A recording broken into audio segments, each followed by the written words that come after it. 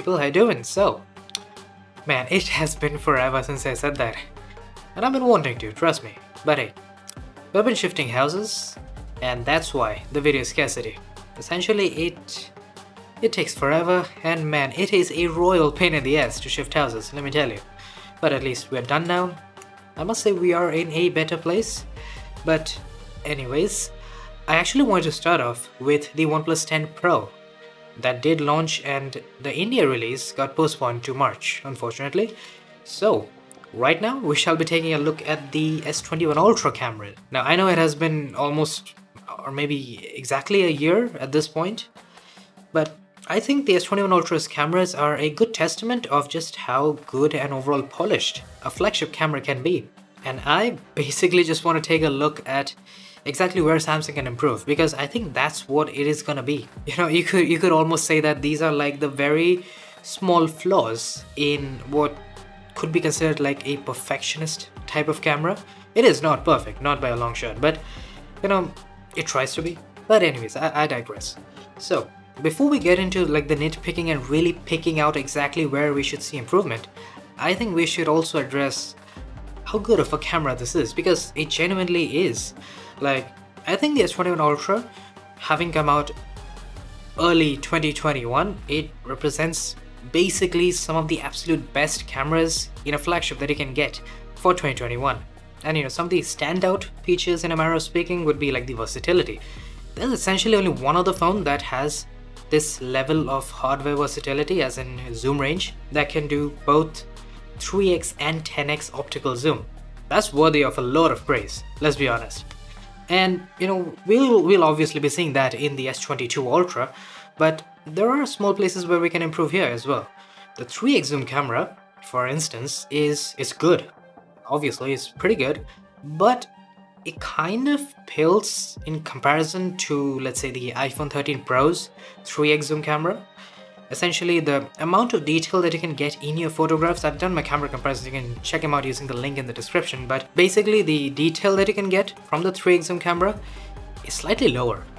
Like in general, lower compared to the iPhone. And I'm using the iPhone as a baseline because everybody knows about the iPhone's cameras and just how good or bad they are in what situations and so on and so forth. My point is that this is maybe a small place where we might see an iterative upgrade, that obviously the camera comparisons that are gonna come out the moment I can get the S22 Ultra, yeah, those will absolutely spill the truth about just how much of an upgrade we're seeing on the S22.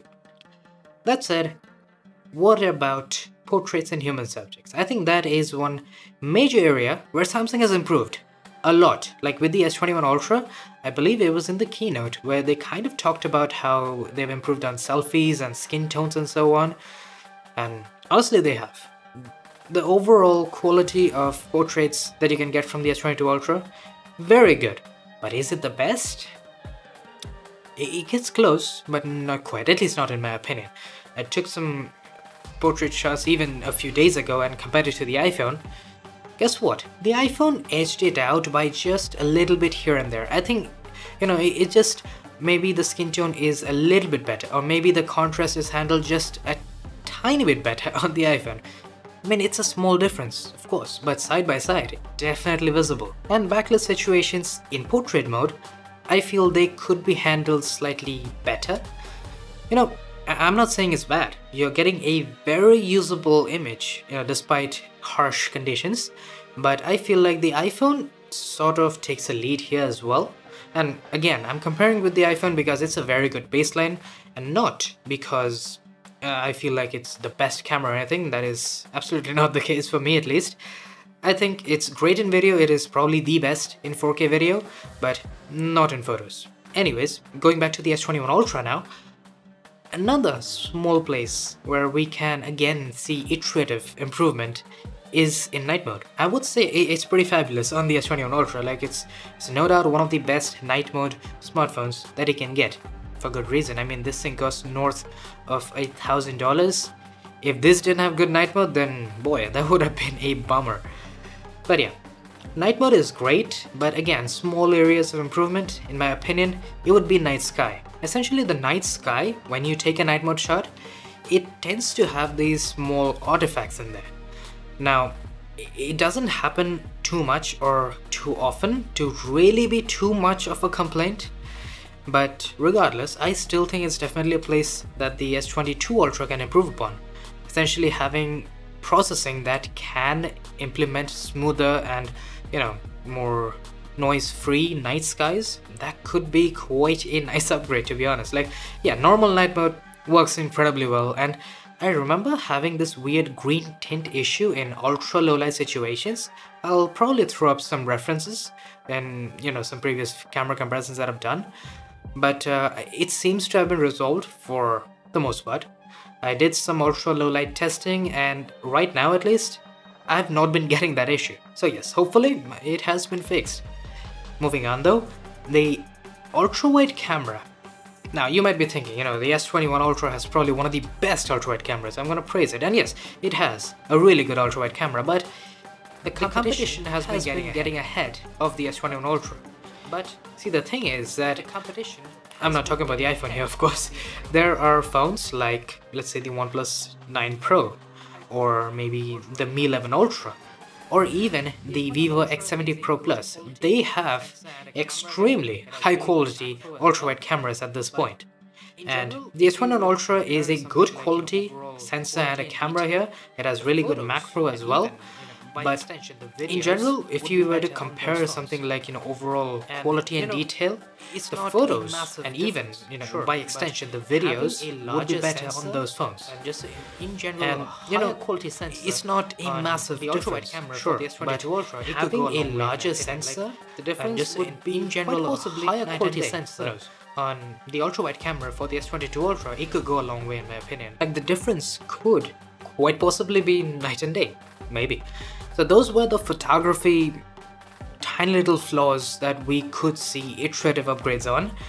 But then for video as well, I would say that 8K video is probably not going to get implemented on the S22 Ultra's ultra-wide camera, which is a bummer honestly, because I feel like 8K with the ultra-wide is probably the best applications of it, of just having that high resolution with like other advantages of the ultra-wide camera, for instance stabilization and just a wider field of view. But unfortunately, I think Samsung is still going to go for a 12 megapixel ultra-wide, which means 8K is out of the picture.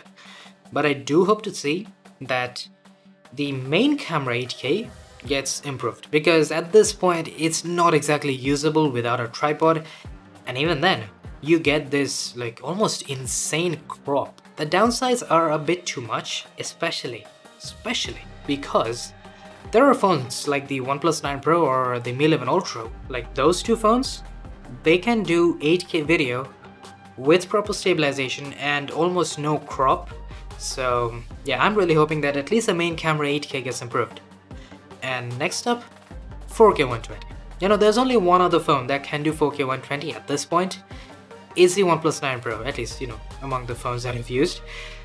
And man, the fact that it's possible with the Snapdragon 888, it goes to show that it's obviously supposed to be at least possible with, any next generation chipset. It should be quite easy.